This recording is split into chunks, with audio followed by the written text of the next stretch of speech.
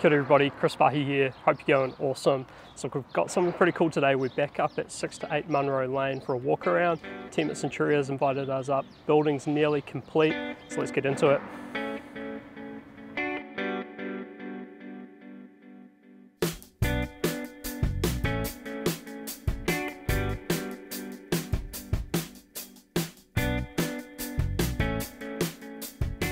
Hey team, so we've got Stephen Brown-Thomas from Centuria. He's going to help us for a walk around today.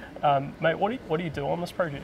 What do we do? Look, we stitched this deal together back in 2019. Auckland Council came out with a mandate for a new northwest office hub.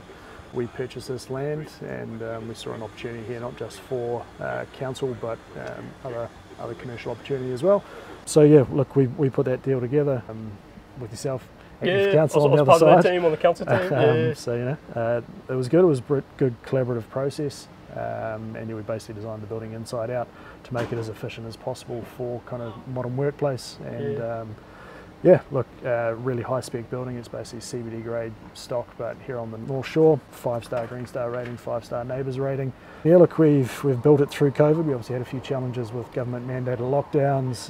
Pretty crazy timing on this project in particular, right? Because the deal was done end of 2019. Correct. And then it's like a couple of months later, boom, COVID. Exactly. So yeah, we literally launched an equity raise the week before lockdown. Yeah. Everyone else was scrapping around for toilet paper. Meanwhile, you guys had to deliver this. Exactly. Yeah. So I mean, all things considered, on base build, we're only 3 months behind schedule, and I think we basically had 3 or 4 months with a lockdown in Auckland. So we're pretty happy with where we ended up. Yeah. But awesome. It's come together really well, and yeah, the Icon team have done a great job, and the design team a great job as well. Shout out Icon, really big supporters of the vlog. So yeah, well, that sounds cool. Shall we have a walk around? Absolutely. Let's go for it. Up to you.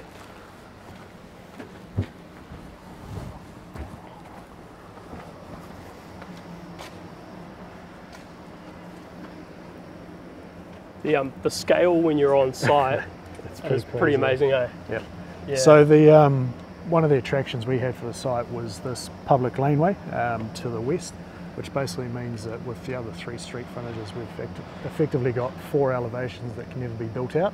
Yeah, so almost like an island. Basically an island out here, so yeah, we've got the benefit of that natural light to all elevations. So as part of our design, we've, hopefully you can see it, but we've got our end-of-trip facilities and bike storage access directly off this public laneway. Yep. So you can bike straight into work, swipe your card, store your bike in there. We've got electronic chargers in there as well, charging points. Yep. And then as we head in there, you're basically straight into the end-of-trip facilities for showers, lockers, and they're basically, you know, hotel grade, fully tiled, really nice space, really user-friendly, accessible. Pretty good setup. Trying to promote that end-of-trip and, you know, that well-being and obviously, you know, sustainable and carbon neutral forms of transport to get to work.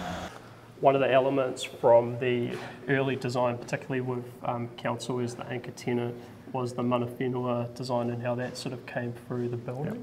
And I remember one of the aspects of that was the east-west link across the sort of topography, but then also some of the design influences around trims and that type of stuff. So yeah, part of the agreement with council is that we would integrate Te Ranga design principles into the building, and that obviously involved a investigation into the historic narrative of the site from iwi's perspective.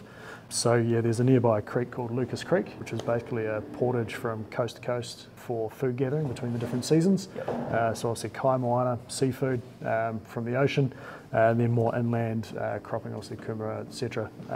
So that portage was reflected in the design in terms of this public ground floor laneway bridging east and west and making that a common space and thoroughfare and kind of a meeting point and key hub of the development where, you know, people would meet, ideas would happen, kai would be shared, etc. So yeah, that's manifested in terms of the design. So this is level 6, just over 2,700 square metres of NLA, yeah, fully open plan. So yeah, we've got a southern core here with a goods lift and stair, egress stair.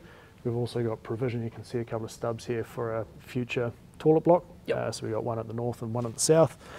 We've got this fantastic atrium, and as you can see, fantastic natural light from all 4 elevations. As I said earlier, we're effectively 4 street frontages that you can't be built out, so you're always going to have that vantage point and natural light. So the golden rule is 8 metres of natural daylight penetration. Yep. So between the two, we've got it more than covered. Yeah, so you've got the atrium plus the exterior windows, so you've got daylight kind of everywhere. Yep, so every spot is hit with natural light. And so up on level 6, you also get the terrace, which is exciting. It's pretty cool. Deck this out with some umbrellas. Exactly. Maybe a barbecue. Yeah, you get a sense of the view out here. Now, to be fair, this isn't farmland, but it will take a very, very long time to develop out. You can see the busway over there as well. So literally, what's that, like 2 to 3 blocks walk?